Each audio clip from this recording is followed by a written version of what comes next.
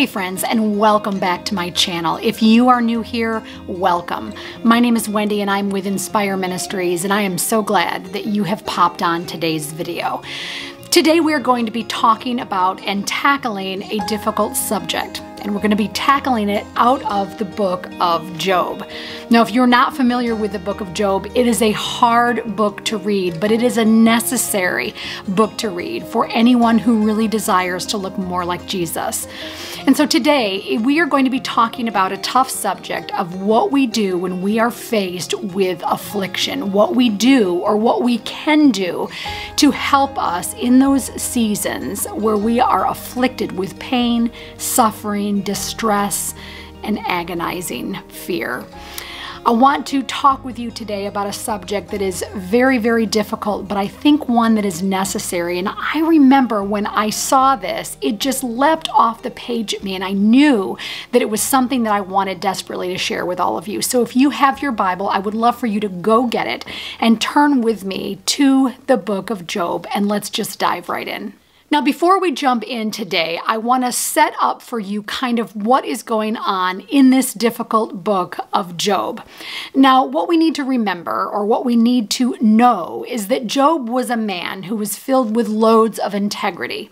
The book of Job itself examines the suffering of one man who suffered precisely because he was blameless. Job was tested by the enemy on purpose.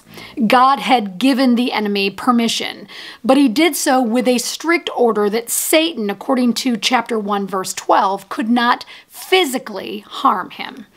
And what we see almost immediately, right out of the gate, is that Job was afflicted by pain and turmoil. We read about how his livestock was raided. His farmhands were killed. Almost all of his sheep and his shepherds were destroyed by fire. His servants were being attacked and annihilated. And even his house collapsed and all of his children died. Now, I don't know about you, but that would be enough, more than enough, to cause me to have loads of anxiety and dread and fear and doubt and anxiousness. And after all of this, Satan comes to God once again, and he asks him these words. He says, "A man will give up everything that he has to save his life, but reach out and take away his health, and he will surely curse you to your face." And this is found in Job chapter 2, verse 5. So God agrees that Satan can do what he will, but he is still not allowed to kill him. So now we see what happens is Satan goes after Job's physical body, and he brings upon him physical distresses.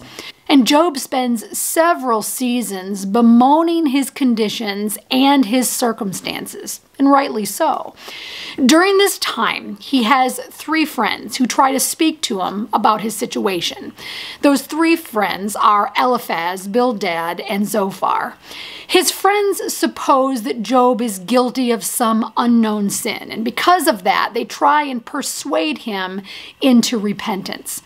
Finally, in the end of the book, we see that God appears to Job, and although he never gives him a distinct reason why he suffered so much and doesn't really answer to the suffering itself, he does confront him about his station. He changes his perspective, and he blesses him for his tried and victorious faithfulness. In chapter 32, we see the fourth character emerge on the scene.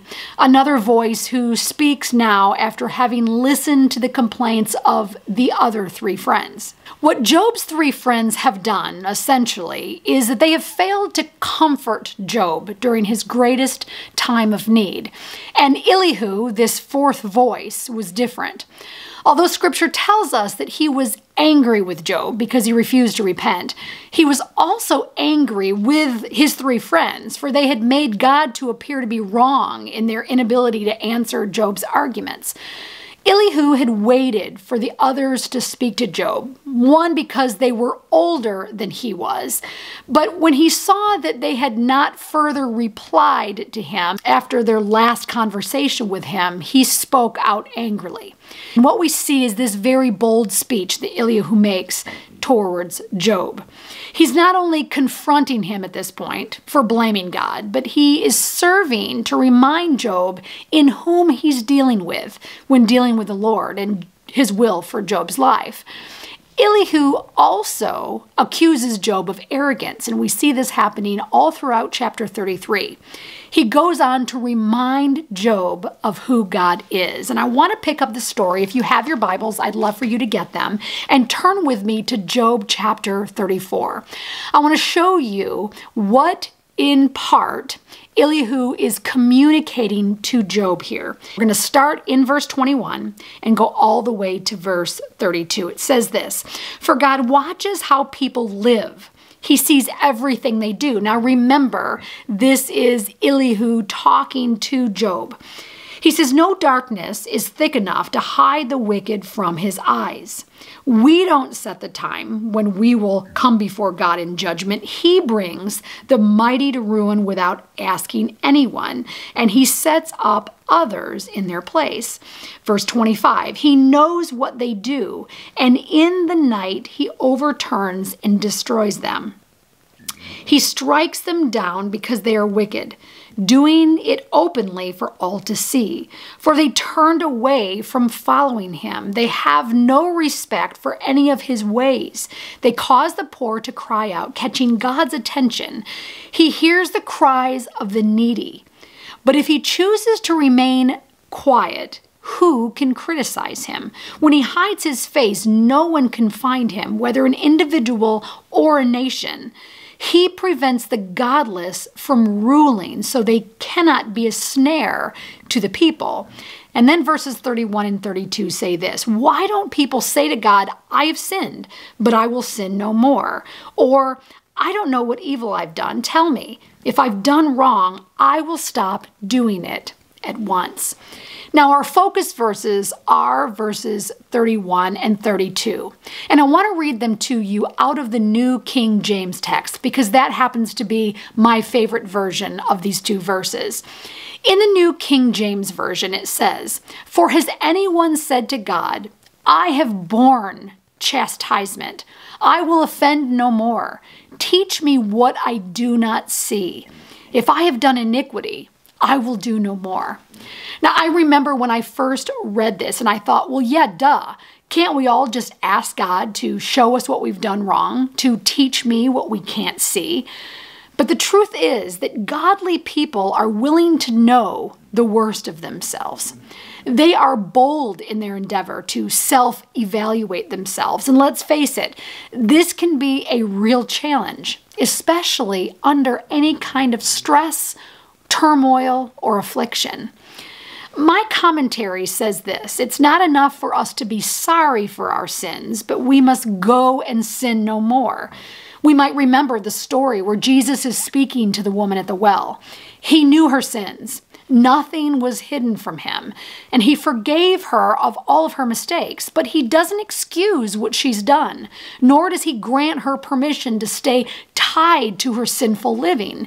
He tells her in John chapter 8, verse 11, to go and sin no more. If you and I are truly seeking after godliness, if we are adamant about becoming more like Jesus, then we will ask him to reveal to us what we cannot see of ourselves and in ourselves.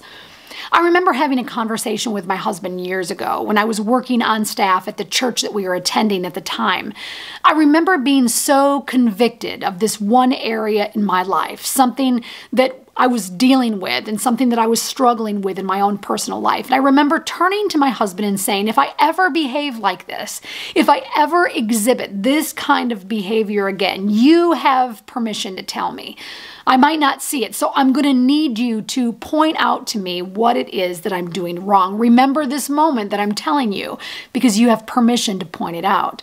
What I was essentially telling him was, teach me what I cannot see. Job's friend was suggesting something here that we, as Christ followers, have a need to take advice from observing. When he says, teach me what I cannot see, it is in regard to error or sin. And no prayer that we ever pray could be more powerful and more life-giving than this one. It might cause us initial heartbreak or discomfort. It's almost guaranteed that it will, but it will aid us in our spiritual advancement nonetheless. When we have the strength to ask God to show us the error within ourselves, we do so with this complete understanding that we are subject to error, that we are liable to making mistakes, that we indeed have a wicked and deceitful heart. And we admit that God never allows affliction without having good reason or good cause to do it. Instead of blaming God, complaining to God, or even denying the reality of what is happening to us within our lives, we should go to God and implore Him to show us what we've done wrong, that we may deal with it. Because chances are maybe we're not even aware that there are some things that we are doing wrong. My commentary says that it is only when we do this that we will be in a state of mind in which we will be likely profited by the trial. I love this. Profited by the trial. Can you and I look at the trial that we're facing, look at the situation that is causing us discomfort or anguish in any kind, and say, how can I be profited by this? Friends, if God allows us to go through a job loss, let's say, and let's say I complain about it, talk about the unfairness in it, or maintain this evil, bitter attitude about it, I have not completely accepted the blessing that would come if I were to accept the difficulty with a meek and humble heart, or a meek and humble spirit, recognizing and affirming God's goodness in it. I have a friend recently who has gone through an enormous amount of trials in her own personal life. I was faced with my own personal challenge one day, and I remember calling her and just sharing with her some of the struggles that I'm currently facing. And I remember her response to me, and she said this, "Wendy, how will God get the glory from this?" That is how we need to be looking at things. In the greatest sermon that Jesus ever preached, the Sermon on the Mount, one of the first 3 Beatitudes of our Lord Jesus starts with this: "Blessed are the meek, for they will inherit the earth." The meek will take possession of the whole universe.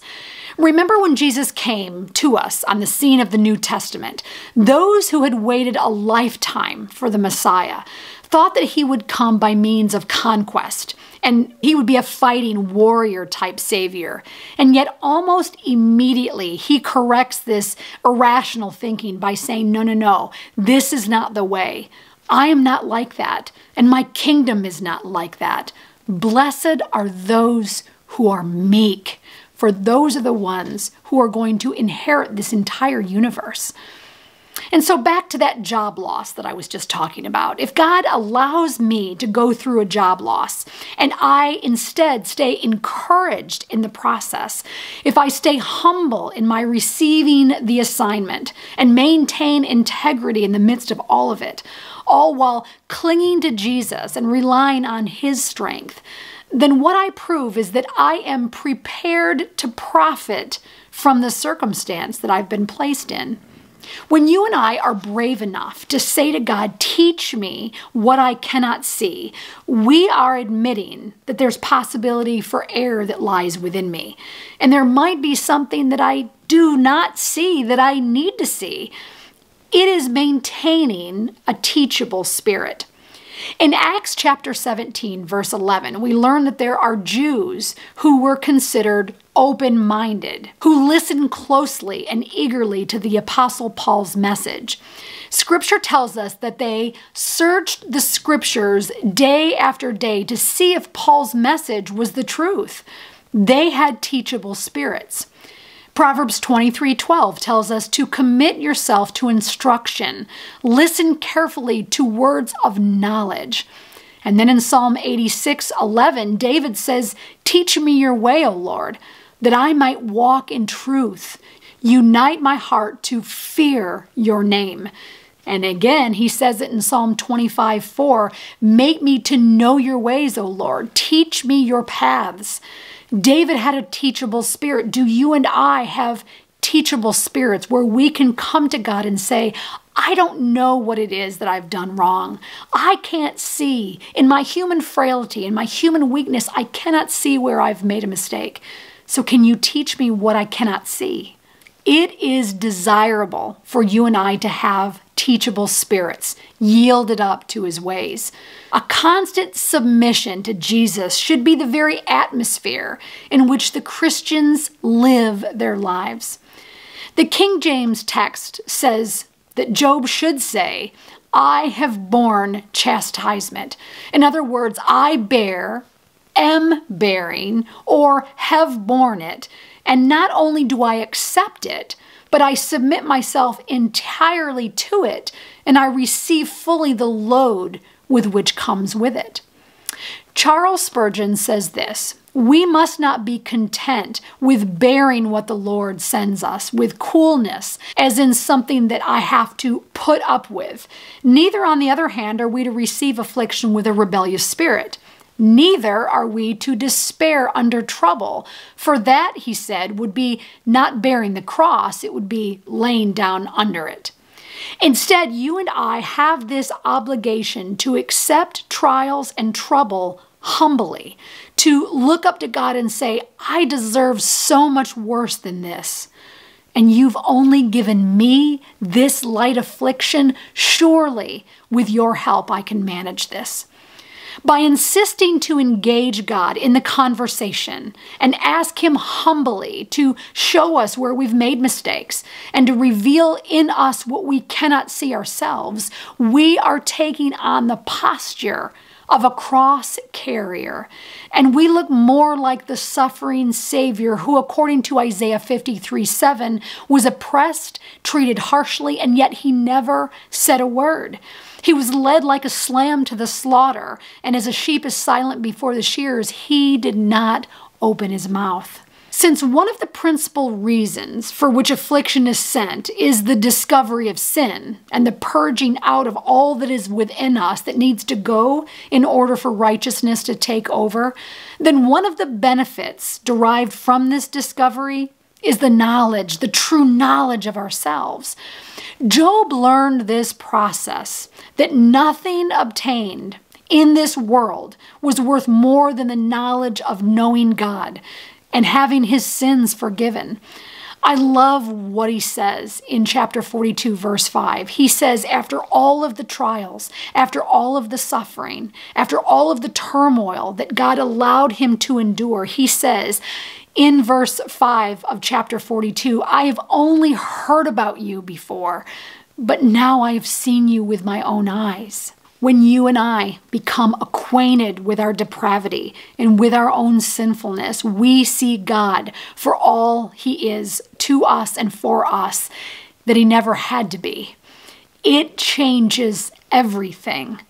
And that is what it's meant by profiting by affliction.